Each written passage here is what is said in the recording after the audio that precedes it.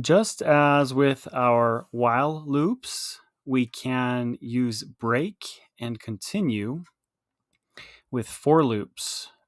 So break does the same thing as in our while loops. It exits the loop prematurely. It will exit our entire for loop.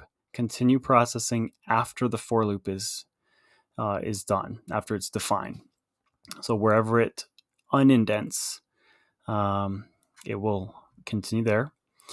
And continue skips to the next iteration, bypassing the remaining code in the current iteration.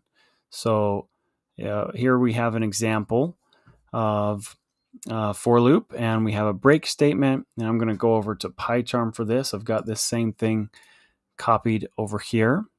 We've got a break statement, and we've got a continue statement. So break would end after our for loop is done.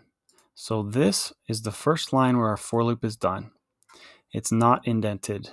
Everything in here is indented under the for loop. That is part of the for loop. That is just how Python consumes this and uses indentation. It understands this all to be part of the for loop.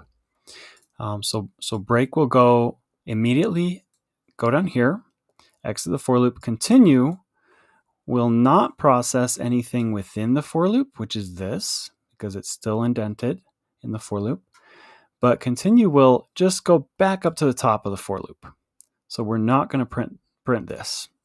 So what this does is I don't need this threshold variable actually. What this does is we have a numbers list, and we're essentially wanting to skip negative numbers. We have a negative number, and we'll just say, I'm canceling the program due to the negative number. So we're exiting the for loop. We're also saying if the number mod 2, we learned about mod earlier in the course, equals 0, in other words, if it's an even number, then go to the next loop iteration. Just stop processing the for loop, go to the top. So continue and tell us that that number is an even number. And then we can say, well, let's say we want to process. We could have more Python code here, for example. Let's say we want to process the positive odd numbers, because that is what remains. So we'll say we are processing odd positive numbers only. So you can see our break and continue are useful.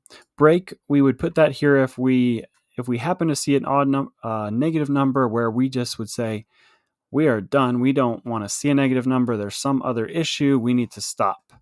Whereas if we see an odd number, we're like, okay, that's all right. We'll keep going through our list, but we're just not going to process.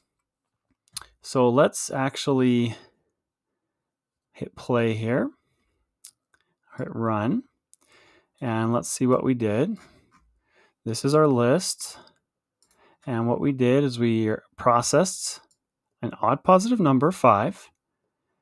We said number 10 is even, skipping, processing an odd positive number, 15. Number 8 is even, skipping. Number 12 is even, skipping. Canceling program due to negative number, -6. So we're like, we never want to see this. And this is all just hypothetical. I'm just trying to show you some scenarios here. So we're like, we never want to see this. We're done. So you see it finished processing numbers, which we have down here outside of our for loop. We broke the for loop.